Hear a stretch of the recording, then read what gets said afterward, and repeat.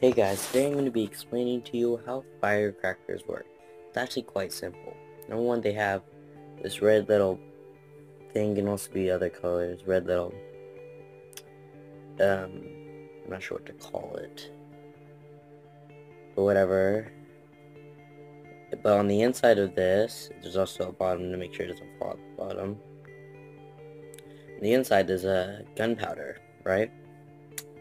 So what happens is you have this little string here, you light it, and I'm not sure why it works how it works, but the string catches on fire and it slowly goes down to the thing and it lights the gunpowder. And if you know anything about gunpowder, it's extremely explosive and the whole thing blows up.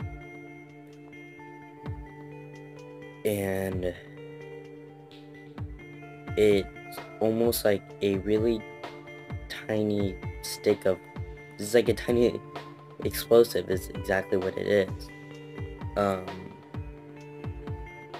And it works just like any other explosive. It has a fusing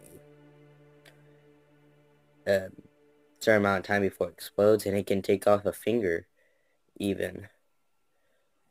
So they aren't toys, and generally when you buy firecrackers, they come in packs like this, and